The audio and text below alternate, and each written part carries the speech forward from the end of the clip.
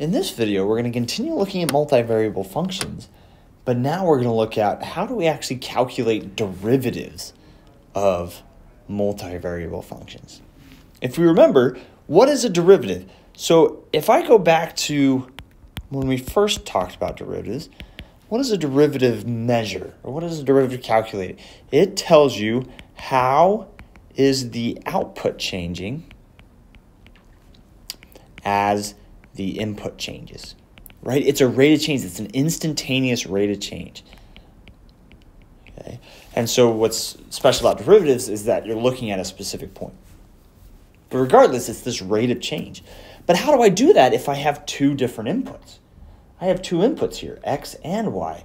And like we said yesterday, x and y are independent of each other. Well, the fact that they're actually independent actually makes life easier for us. Because if I want to know how my function changes as one of my inputs change, then the other input doesn't actually affect that. And that's exactly how we're going to do this. What we're going to do is we're going to take what's called the partial derivative in terms of one of my independent variables, one of my inputs. Notice how that's kind of similar to just d over dx. But what's different here is we use this fancy d because x isn't the only input. It's what's called a partial derivative. Okay? This is my partial derivative. It's not the only input because y is also an input. Okay? Another way we can write this is instead of writing f prime, if I want the partial derivative in terms of x, I write f sub x of xy. This means I'm taking the derivative of f in terms of y. Taking the derivative of f in terms of x. How is my output value changing as the x input changes? Well, with derivatives, if you remember, derivatives are nice because I can just take it term by term. Well, what's my derivative of 3x to the fourth as x changes? Well, this term is completely in terms of x, so taking the derivative of this term follows my normal derivative rules. So my derivative of 3x squared in terms of x is just 12x cubed, right? I'm going to bring that 4 down. 4 times 3 gives me 12, and then I subtract 1 from the exponent. But what about this next term?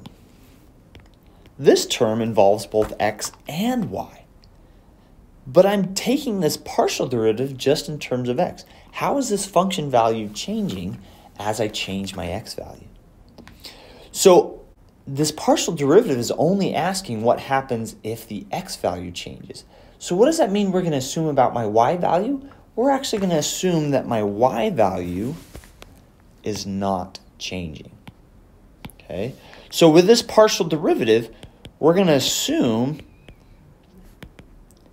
that the other input is not changing. Another way I can say that is it's constant. So we're going to go and assume that my y value is staying the same. I'm not changing my y value. My y value is constant. Well, in that case, I can rewrite this by moving the y squared next to my other constant. 2 is also not changing. It's staying the same. So 2y squared now represents a constant value because we're assuming that y isn't changing. When I take derivatives, what do I do with constant values? I leave them there. And then I can take the derivative of this term like I'm accustomed to. What's my derivative of x? My derivative of x is just 1. So what's my overall derivative of this term? I get minus 2y squared times 1, and I don't need to write the times 1. My derivative is just minus 2y squared. Once again, how did we get that? We got that by just assuming y was going to be constant. We treated y like a constant value and took the derivative of this term just in terms of x. Well, we're actually going to do that same thing with my last term. My last term, I'm going to treat y like a constant value and take the derivative in terms of x. But there is no x term in this last term. So what does that mean that happens to this final term?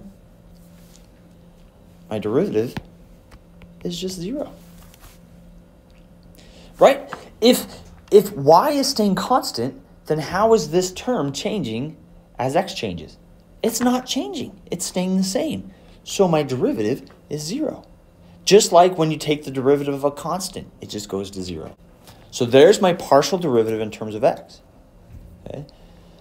Well, if I can take the partial in terms of x, I can also take the partial in terms of my other, right? My other input is y, so I can also take the partial in terms of y. I can take partial in terms of y of my function, which I can rewrite as f sub y of xy. Oop, I messed that up. This is a two-dimensional function. And I'm going to treat this very similarly. I'm going to look at it term by term, but take the derivative in terms of y, treating y as the variable and x as a constant. What does that mean about 3x to the fourth? If I'm only looking at when y changes, then 3x to the fourth is staying constant, and my derivative in terms of y is 0. Minus, well, for this middle term, now I'm treating the 2x as constant. Now I'm treating this part as constant, and I'm taking the derivative of y squared. And that gives me negative 2x times 2y. And last, y to the 8th is in terms of y already, so I'm going to take the derivative of that just like normal because I'm taking the derivative in terms of y. And then I can simplify that. And I get negative 4xy plus 8y to the 7th. And there's my partial derivative in terms of y. So that's how partial derivatives work, is you really just take the derivative of the function in terms of x like we're used to, but anytime you see any other variable, you just treat it like a constant. Take a look at this function. F of xy is equal to y times the natural log of x plus 2y. And let's find my partial derivatives. Let's start with partial derivative in terms of x. So once again, I'm going to treat y like a constant and just assume that x is the only variable in here. The only thing changing is x. Y is not changing. Well, in that case, this 2 in front, I'm just going to keep that y there, right? If you have a constant in front of your function that you're taking the derivative of, you just leave that constant there. So I'm going to have y times, since my variable is x, that's inside of this natural log function. So I have to think about, okay, what's my derivative of my natural log? Well, that's just 1 over my inside function. So x plus 2y. And then I take the derivative of this inside function. Well, remember, I'm taking the derivative in terms of x, so I'm just left with 1 plus, well, what's the derivative of 2y? Since y is constant, that just goes to 0. And I'm left with just 1 plus 0, which of course is just 1. So what am I left with? I'm left with y over x plus 2y. Okay, well now let's do my derivative in terms of y. Let's do my partial in terms of y. And this one's a little bit more complicated because I have y times natural log of x plus 2y. This function involves y, and this function involves y. So what does that mean this derivative requires? It requires the product rule, since both of these terms that are being multiplied involve my variable y that I'm taking the partial derivative in terms of. So I'm going to use the product rule here. Okay? That means, right, my first function is y, let's use u and v, like we did when we were doing integration. So my first function is y, my second function is the natural log of x plus 2y. Take the derivatives of each of these, and remember, this is all in terms of y, right? Because this is my partial in terms of y. So I'm taking the derivative in terms of y. So u prime is just 1, v prime is going to look really similar to what I just did with x. It's going to be 1 over x plus 2y times the derivative of this inside function. Well, now I'm taking the derivative in terms of y, so this becomes 0 plus 2. Derivative of x is 0 because x is constant, and the derivative of 2y is just 2. Okay, so that's just 2 over x plus 2y. And now I can put these things together using the product rule. U times v prime, I get 2y over x plus 2y plus v times u prime, which is just 1 times the natural log of x plus 2y. And there's my partial in terms of y. Let's take a look at an applied problem from your homework. So this is your very last question, question number 9. And we have a sports company that produces a certain product, but the amount they can produce depends on 2 different things. It depends on how many units of labor they have, think like how many workers they have working in their factory, as well as how many units of capital, so how much money they're actually putting towards the production process. And so those are your 2 variables, X and Y. X is labor, Y is capital. So let's take a look at part A. Find the number of units produced with 31 units of labor and 1,145 units of capital. So 31 workers and over $1,000 being put towards production. Well, that's exactly what this formula is for. That's what my function is for. But here I'm just plugging in 31 for my X value and 1145 for my Y value. So this is exactly what it's asking. And all I need to do is just plug these values into my function. 31 for X, 1145 for Y. Put that into my calculator, see what I get, and I get 594,635. Okay. That's how many units are being produced. In part B, now it wants me to actually find these partial derivatives. So let's find the partial derivative in terms of X.